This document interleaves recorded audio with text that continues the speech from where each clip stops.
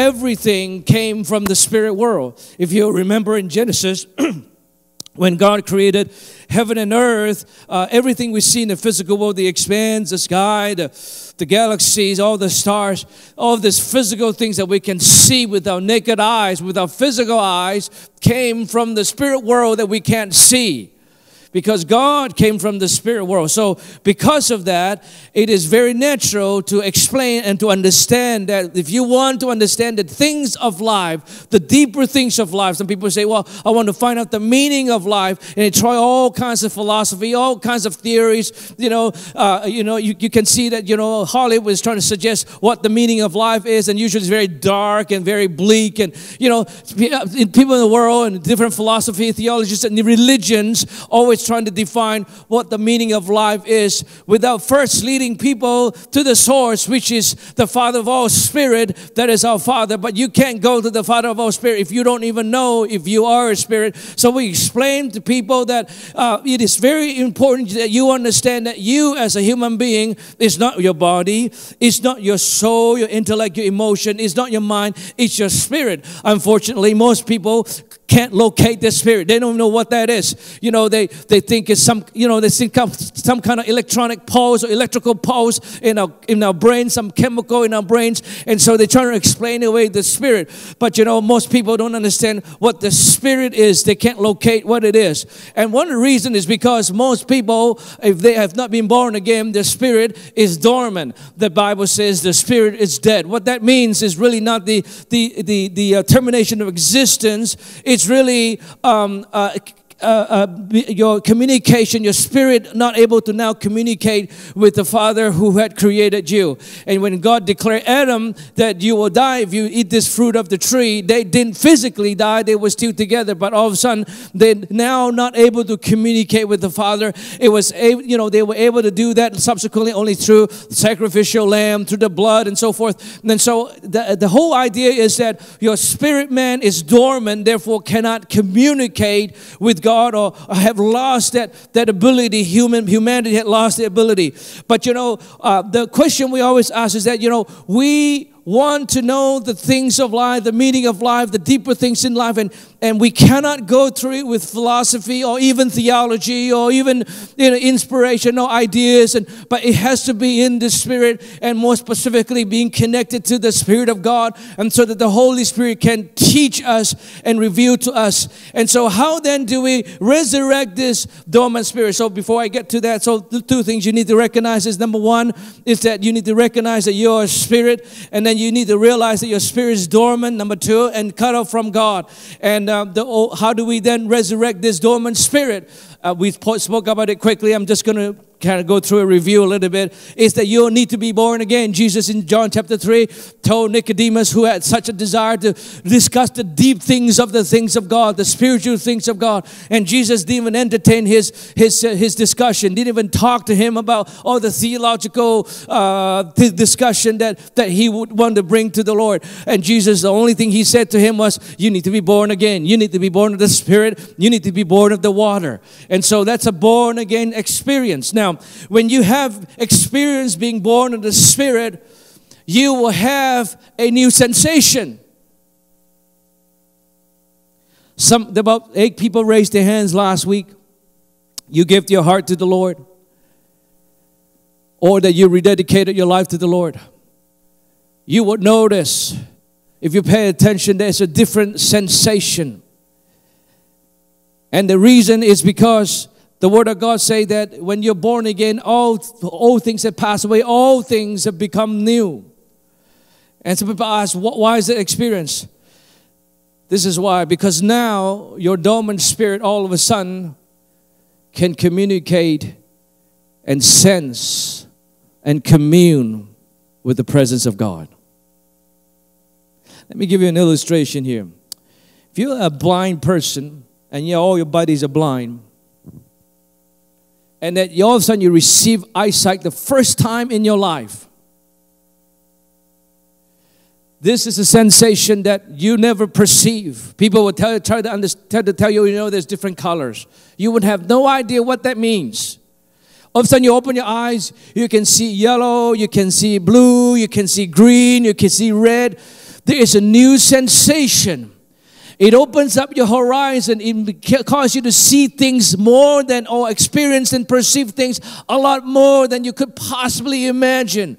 But try to tell it to all your other buddies who are still blind.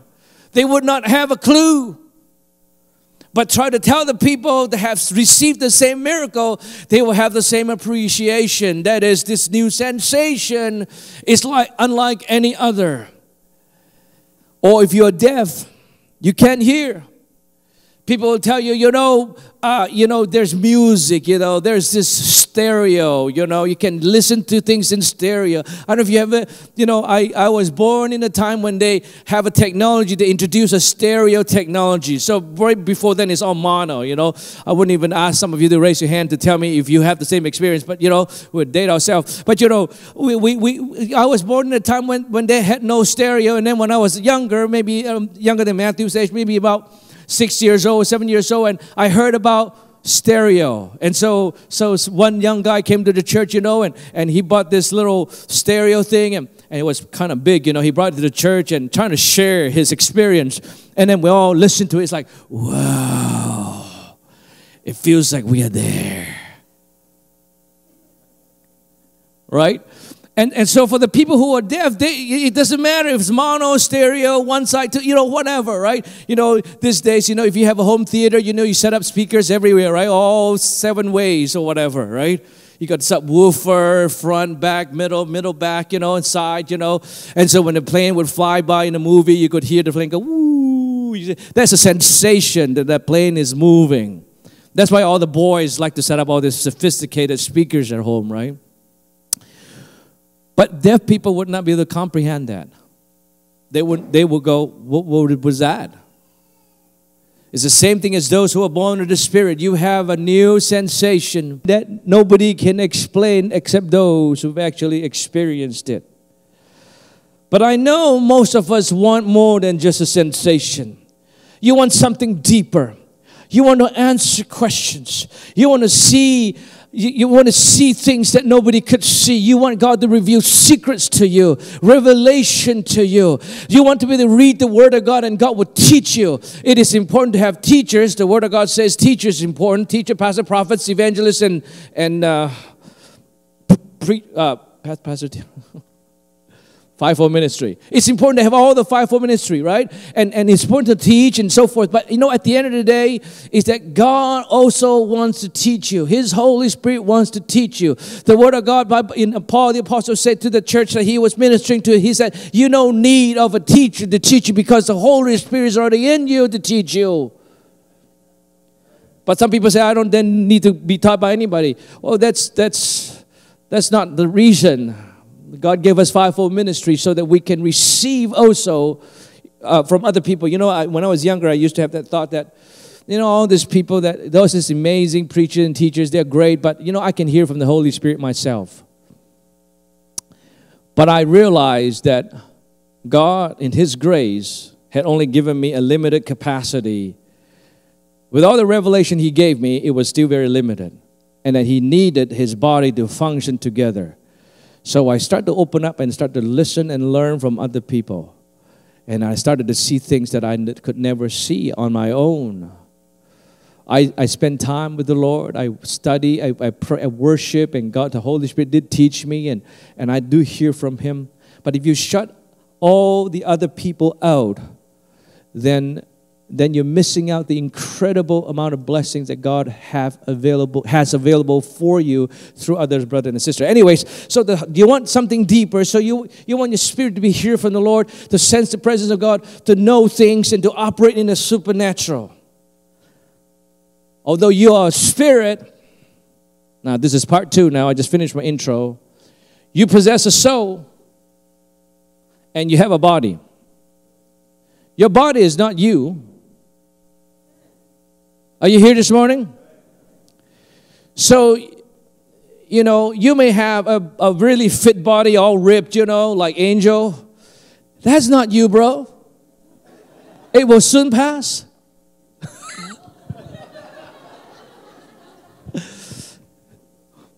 More ways than you think, When you have kids, anyway, so Yeah. But, and then a lot of people identify themselves with their intellect. My education, how smart I am. That's your soul. That's not you. The true you is your spirit. And so we've discovered about the Spirit. We talk about the Spirit. But you still nevertheless have your soul to contend with and have your body to contend with. In fact, I would say, including Christians, most of us are most conscious of our body, our flesh, and our emotion. We are more conscious of that than of our spirit. Because everything around us would want to pull our attention to focus on our soul, our emotion, and our flesh. So much so that, we get so distracted, so much so that most believers get so distracted that they would even forget about their spirit. Let me ask you this question before you come to service today. Throughout the week, how many times have you thought of your spirit? Did you go, oh, hi, wow, spirit. You're most conscious of your look, right? Our physical body. You wake up in the morning, you go to take a shower, the first thing you look at is, at least I do. And then after that, I'll tell my wife, I don't want to work out anymore, man. It doesn't help. It doesn't help at all. All this work I put in goes to nothing, And then she goes, well, you eat a lot. That's the problem. Well, that's true too. So we're very conscious of our look, conscious about our flesh, how we feel. It was too hot. Oh, it's so hot, Oh, it's so cold. Oh, it's so cold. We're very focused on our flesh. And some of us are very focused on our emotion because everything is drawing us to pay attention. So because of that, we allow things to distract us and we forget about who we are and what we are. And so we easily being deceived and manipulated by the world and even by religious system. And so we continue to struggle like everybody else. In fact, I would say most believers are struggling more than unbelievers. Because unbelievers, they don't have to contend with this judgment thing when you walk into the church. Unbelievers don't have to feel guilty.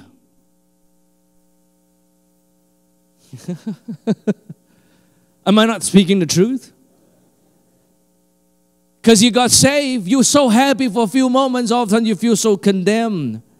You're not giving enough, you're not doing enough, you're not smiling enough, you're not pretty enough, you're not having a tie, you're not having a,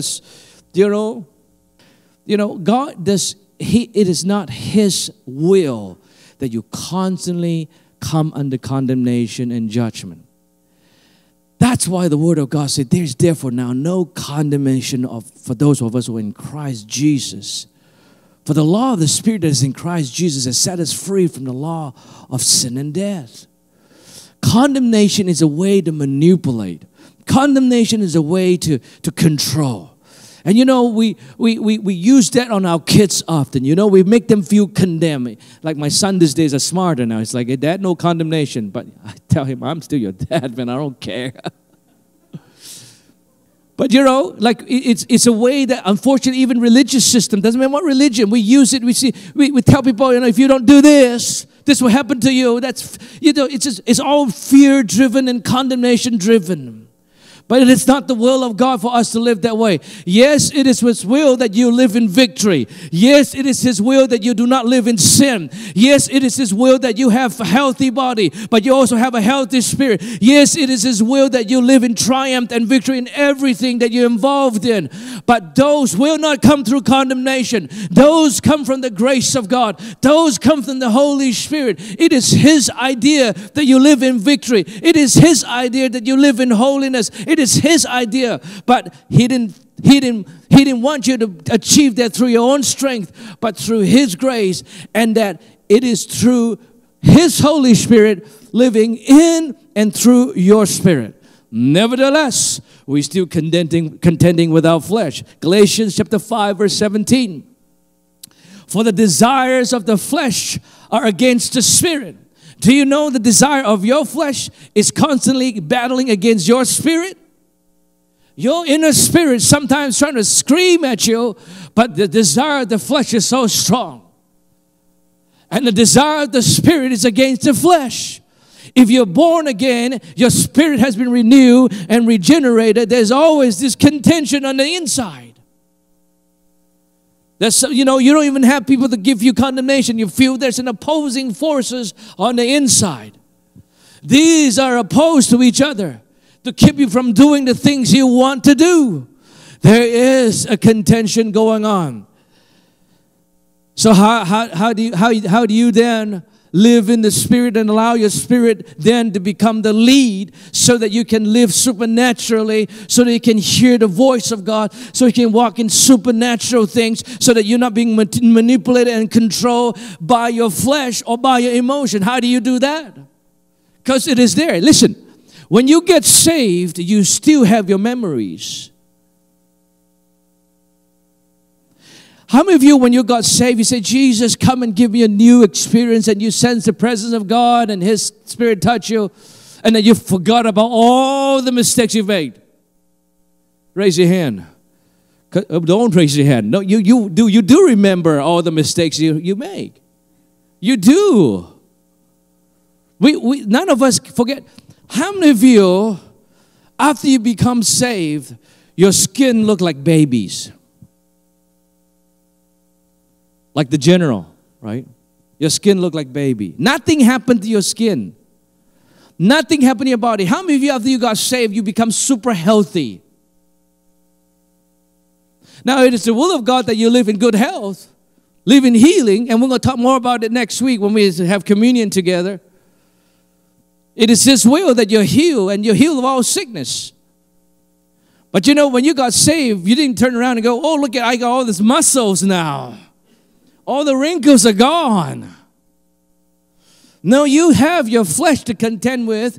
Your spirit is saved, but your body is still need to be sanctified. That's a theological terms, means needs to be set apart. Need God to do some work in it. And your mind, some of us still living in condemnation, that emotion, that memory just condemning us. The devil used it to condemn us. So it will take a while for us to come into the victory of no condemnation. After a lot of teachings, and we're going to talk more about that, how you can live in the Spirit. But your spirit man is saved, very saved. Your spirit man is very connected to God. Now, Jesus offered the solution now, how it is that you can align your flesh and your emotion to your spirit as opposed to the other way around. And don't let religious people fool you, telling you that you need to observe rules.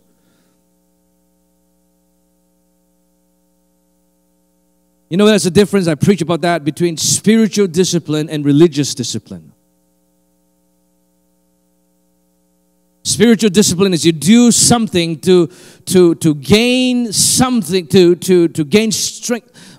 The best way to explain it is that when I was a kid and we are forced to go to gym class, even though I didn't like football, I don't like to be tackled, I don't like to, and we used to live in Calgary, we used to play lacrosse in the middle of minus 40. I hated that. I just didn't enjoy gymnasium. Gym class was such a drag for me.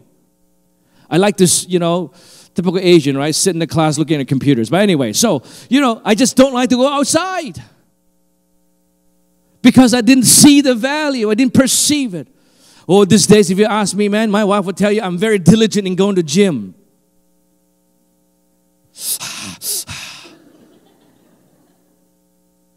What's the difference? One is a religious discipline. I have to do it, otherwise my teacher will discipline me and send me to the principal room. Call my parents or do some harm to me or something like that. That was religious. That I have to do it. But now, I want to do it. It's like the same thing most of you, if not all of you, come to this church because you want to come. Yes or no? Nobody put a gun in your head. Nobody tell you if you don't come to church. In fact, I announced in this place, if you don't come, that's okay. God still loves you. And yet you are. Why? Because you want to come. It's no longer a religious discipline, because religious discipline is based on fear. You better show up, or Pastor Paul is going to know, or God is going to know. You don't do this out of fear. You do this out of desire. So, how does that we align our flesh to the Spirit as opposed to the Spirit aligned to our flesh and being drowned up by our flesh? How does that we can walk in the supernatural and do the things of the supernatural and witness the power of God in our lives, as opposed to allowing our emotion and circumstance, how we feel in our body, the condition of our body, tell us what it is? Well, Jesus gave a solution in Luke chapter 10, verse 27. We're going to stay there for a few minutes. Jesus answered, you shall love the Lord your God. If you have your own Bible, if you don't, no condemnation. But if you have your own Bible, this is what I'll do. I'll underline the following. You shall love the Lord your God with all your, number one, heart. And number two, heart basically is spirit. When the Bible says heart, you can interchange between heart and spirit. So that's you. Okay, that's you. You love the Lord your God with your spirit or your heart. Not only that, you know, the Christians say, oh, I just love Jesus in my spirit, and they don't do anything. But Jesus didn't stop that. You need to love the Lord your God with your soul, your emotion commitment, your passion, your thinking, everything that you have in your soul. You love Him. You love Him with your intellect. What does that mean? You submit your intellect to God as opposed to trying to be oppositional all the time or try to always be critical, whatever. You ask the Holy Spirit to teach you. God, teach me intellect. Give me some wisdom. A good place to start is Proverbs, actually. Love the Lord your God with all your strength. Everybody say strength. You know, you have to love God with your strength. There are people that say, oh, I love Jesus. Me and Jesus on the couch. Glory to God. Try that with your wife. Or try that with your husband. Honey, I just love you, man. I just love you. Just love you. Just love you. That kind of love can't feed. They don't put food on table, right? Some of you need to listen to this. Some of you young ladies. I always teach my daughter. Oh, she's here. I'm not going to say anything. There's a rule. Maybe it's already too late. I mentioned her already. But you know, I always teach young people, you know, love can't put food on the table, man. It's the last one that will put food on the table, strength. You can't love God the same way. Just with your heart. Oh, God knows my heart. Have you heard people say that? Oh, He knows my heart. My heart is all for Him, really. He knows my soul. Well, if that's the case, then Jesus would have stopped there. Do you know that you need to love the Lord your God with all your, everybody say strength. I'm going to let you I'm just going to pause there and let you just mull it over a little bit. Because some of our theology has been so warped. Because a lot of us have been told, you just need to love Jesus. Jesus love you. You on your own, and just do your own thing. And just whatever you do is okay. Well, this is a command from Jesus Himself. He said you need to love Him with all your strength. Oh, don't let me make you feel guilty. I'm going to ask the Holy Spirit just to reveal the truth to you. Don't feel guilty. This is not what we're all about. This is not what I'm trying to do. I'm trying to help us to live in the Spirit. But then you're contending with your soul and your body. Especially the flesh is opposing to the Spirit. And the way to become an overcomer and walk in the Spirit is not only love God with all your heart, with all your soul, with all your strength. Last one is more important because you also need to love your God with all your mind, your neighbor and yourself. Why God mentioned mind again? Because mind is part of the soul. Do you know that your mind is part of your soul? You're so quiet this morning. Can I hear a loud amen just to know that you're not asleep? Okay, all right, thank you. Hallelujah. So we have to love God with all our strength. Now, why the mind? Why did Jesus mention the mind again? Because the mind is part of the soul. Why did he have to mention again? This is why.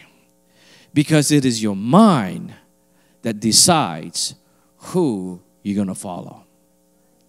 Either your spirit man or your flesh man. It is that mind that needs to change. Paul the Apostle says that we need to be renewed in our mind. Right in Romans chapter 12. Renew our mind. The strongholds in our mind is what cause us not to be able to move forward in the spirit, because the stronghold means somebody has built something in our mind that stop us to make the right decision. Actually, I didn't even plan this. Let's go to Romans chapter 12 verse 1. I appeal to you, therefore, brothers, by the mercy of God, to present your bodies as a living sacrifice, holy and acceptable to God, which is your spiritual worship. Verse 2. Do not be conformed to this world, but be transformed by what? Having a nice body? Come on. Renewal of your mind, that by testing you may discern what the will of God is. Get into the spirit, right? And what is good and acceptable and perfect. It's your mind that actually decides where you go, and therefore the Bible is teaching us you got to renew your mind. Your mind decides, and unfortunately a lot of us has been so trained in our thinking, whether it's by the worldly system or by even religious theological thinking, that sometimes we are set in a certain ways that we never want to change. It is that mind that we need to take care of, because it is that mind that makes the decision where we're going to go in life. If you're going to follow the Spirit or follow men, religion, politics, or whatever, I will submit to you this morning is that come on, let's praise the Lord. Let the Holy Spirit change your mind and be open to be transformed by the Holy Spirit. You'll be surprised the places where God will take you to. So your spirit man is born again. Your spirit man is connected to God. Your spirit man can hear the voice of God. It is your flesh and your emotion. But it's your mind that make a decision who is going to take charge.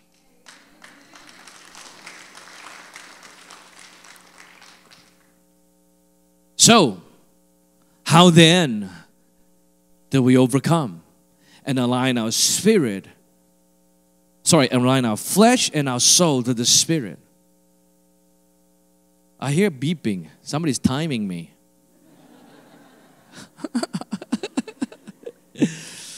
Okay, I promise I'm going to finish real quick, okay? This is how you stay in the Spirit, okay? Number one is we just talked about it, set your mind on the things of the Spirit. In Romans chapter 8 verse 5, it says, for those who live according to the flesh, set their minds on the things of the flesh. See, Matthew's not here. I'm going to use him as an example. But don't go and say, your dad told me this, please. That's not cool. You know, when my father, when he was alive, when I was a kid, you know, he used me as an example, and I hated it. And one of the reasons why I hated it is a lot because after the service, everybody's like, your dad said. Can you just spare my son of that grief? Just say, man, your dad thinks the world. Because I think the world of him. It's awesome. But you know, Matthew's mind is set on getting a brand new top of the line computer. You know why? So that he can play Fortnite and stream. I don't know what's wrong with kids these days. They just love to stream, talk, you know, play games, and then there are millions of people just follow them. I just told my son yesterday, I said, you know, he has this Twitch account. You know, some of you gamers, right? You have a Twitch account. You know what that is, right? Twitch. So he said, oh, he was talking about Twitch account. I say, I wonder if I should put my sermon on a Twitch account. I wonder if anybody will watch. Yeah, zero view. Zero view. Yeah, some of you younger won't understand me.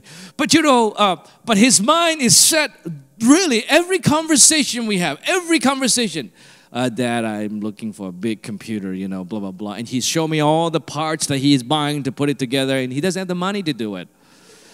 And that's by faith. I said to him, we gave him some criteria, but, I know he's going to achieve it. But, I said, the money is there, honey. The money is there. You just need to do this. But he likes to set his mind on computer. You become what you set your mind on.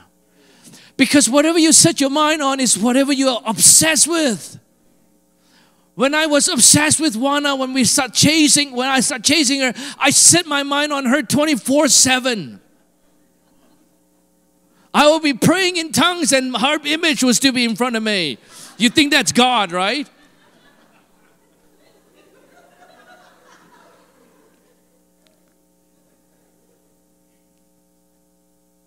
You say, well, what happened to your love? It's still there, it's still there, it's still there. No worries. In Colossians, actually, let me finish this. But those who live according to the Spirit set their minds on the things of the Spirit. There it is. You have to make a decision to set your mind on the things of the Spirit. Everybody says, set my mind on the things of the Spirit. In fact, let's make this confession. I will set my mind on the things of the Spirit. Say it again. I will set my mind on the things of the Spirit.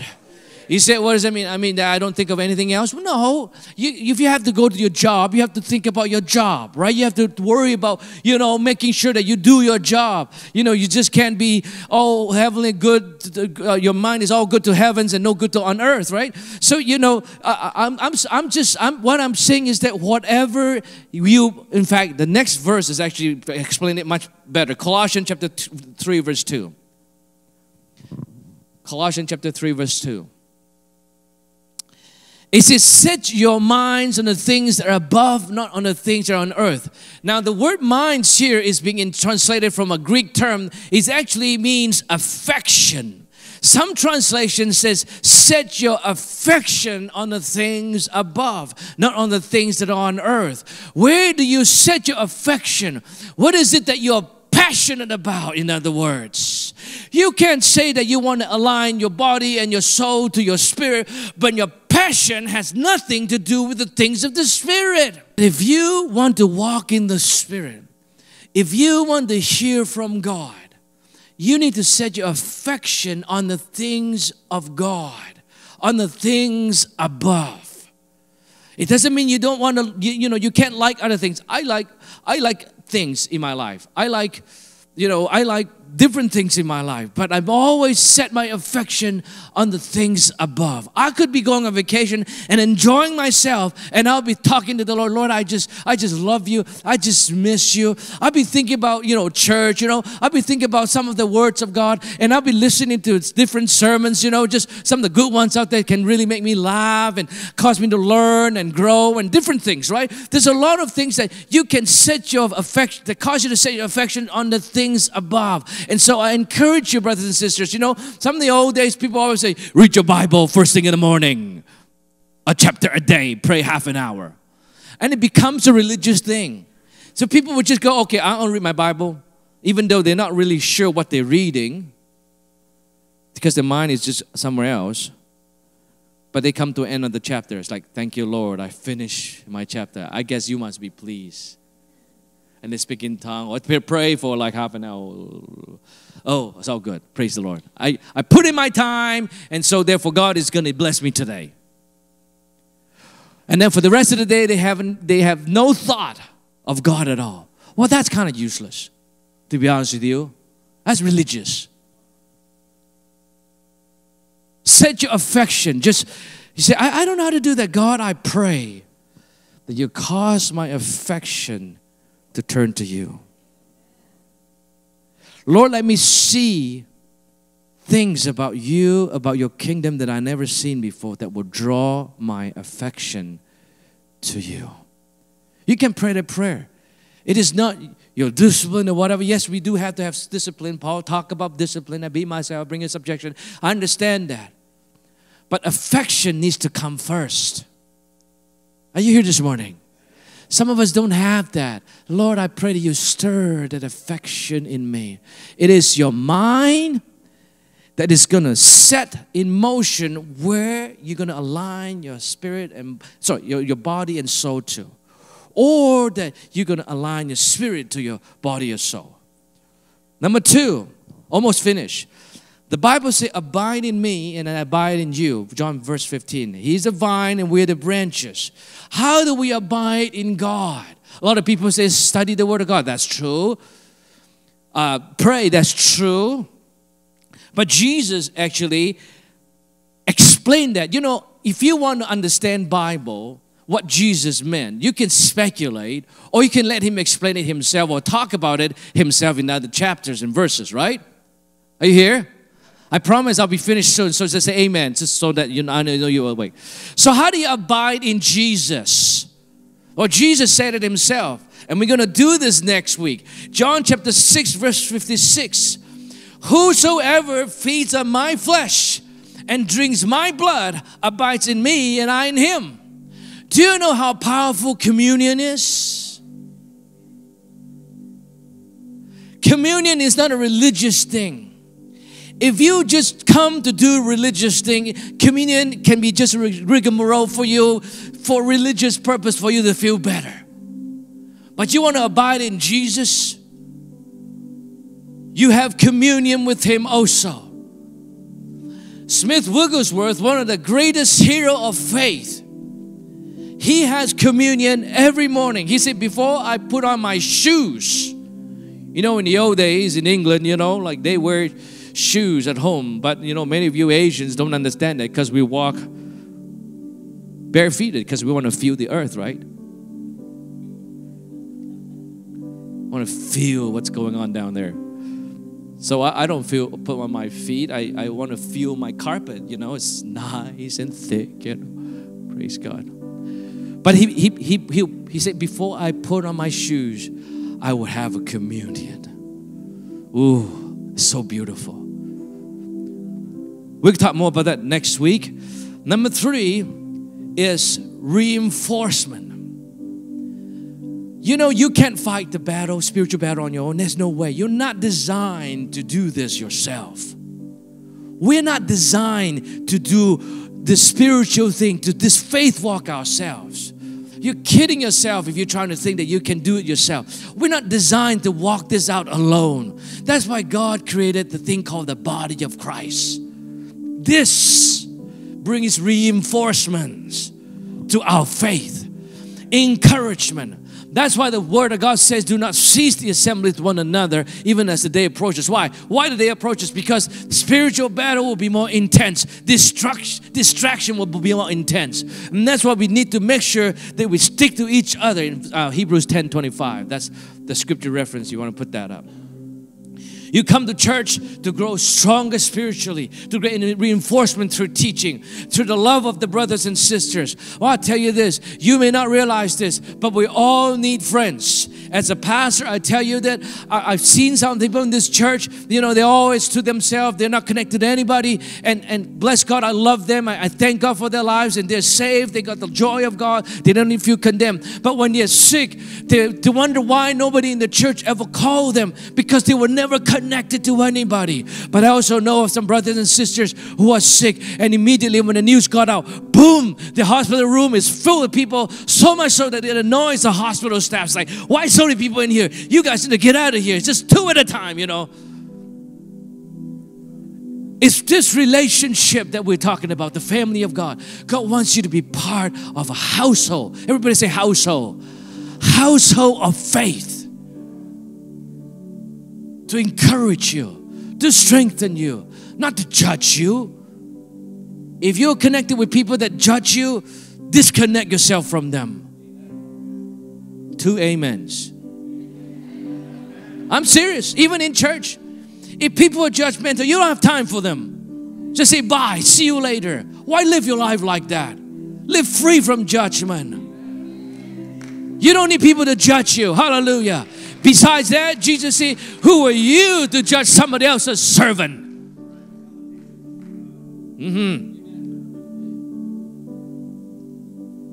You come here to learn to grow in wisdom, learn about freedom in Christ, freedom from flesh, freedom from poverty, freedom from struggles and diseases, freedom from fear and frustration, to learn about the righteousness of God, peace and joy in the Holy Spirit. Now, when you are connected, this is what I call cultivating your spirit, man, right? A lot of our spirit, after we got born again, we never feed the Spirit, so the Spirit is very weak. We never get exposed to any teaching. We never get reinforcement, so we always get beaten down, choked down by the world, distracted. Things pile up over our lives that completely choke and suffocate our spirit. We don't even know our spirit, man. It's all buried down. But you know, I want to tell you this, is that God wants your spirit to be sensitive, to be so strong, stronger even than your will, stronger even than your own flesh, stronger even than your own soul, and that your spirit will actually, that can actually hear from the Spirit of God, will lead you, because God leads you by His Spirit, through your spirit. God will not lead you by your flesh.